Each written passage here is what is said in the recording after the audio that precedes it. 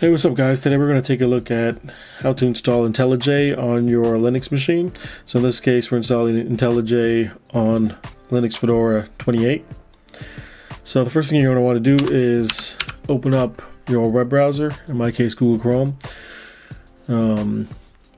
Next thing you're going to want to do is go to the site for IntelliJ. So in this case it's JetBrains.com. JetBrains is the name of the company that makes the IntelliJ software.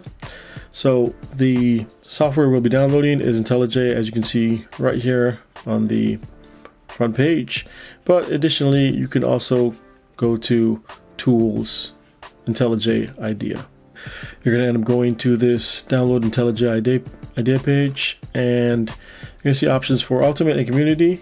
We're going to be sticking with the Community Edition. It's basically the free edition, and we're going to pick the appropriate one. So in my case it's Linux, this first one here. So if you want to install it without JDK, there's an option for that as well.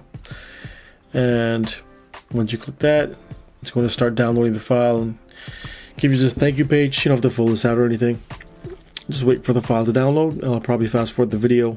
Okay, so once the file is finished downloading, you're going to want to navigate to your downloads folder, and you can see the file here, right there.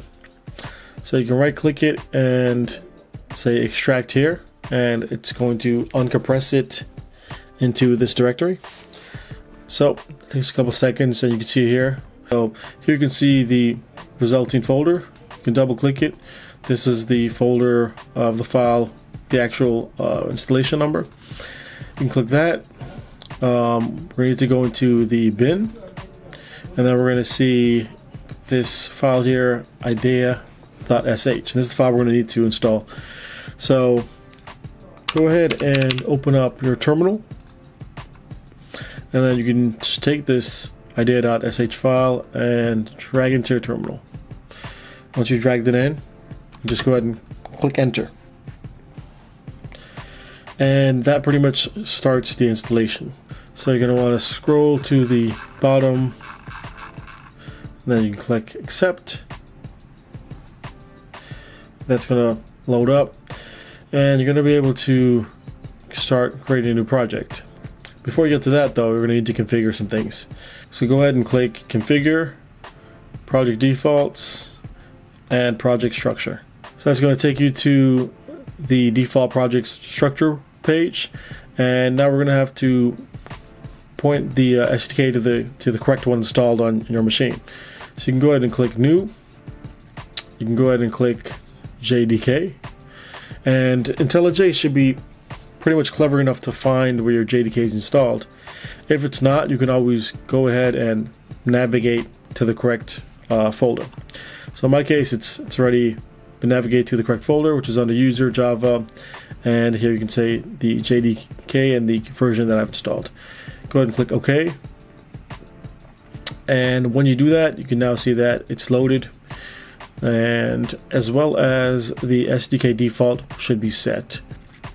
With that, you can press OK. So with that, you're pretty much ready to start IntelliJ. So you can go ahead and click create new project. Here it gives you the option to install additional libraries and frameworks. In my case, I don't need anything additional. You can always come back to the screen if you do need additional things. Click next. You probably don't need to use the command line. You probably won't be using the command line, but you can always select it as an option if necessary. Let's choose a project name. We'll leave the base package as com.company.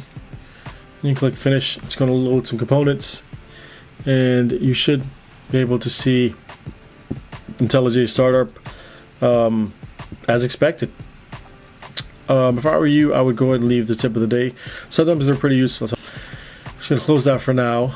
And so to go ahead and make sure that IntelliJ installed correctly and that it's working, we can go ahead and type in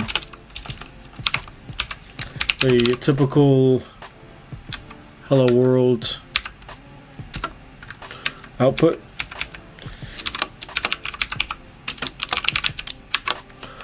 And we can go ahead and run that. And we can see that indeed Hello World is outputted, and we verify that IntelliJ has been installed and works correctly. So that's pretty much it for the video. Thanks for watching. Hopefully you enjoyed it. If you have any questions, leave them as comments and I'll try to get to them. And if you did enjoy the video, consider giving me a thumbs up or subscribing for future videos. And until next time.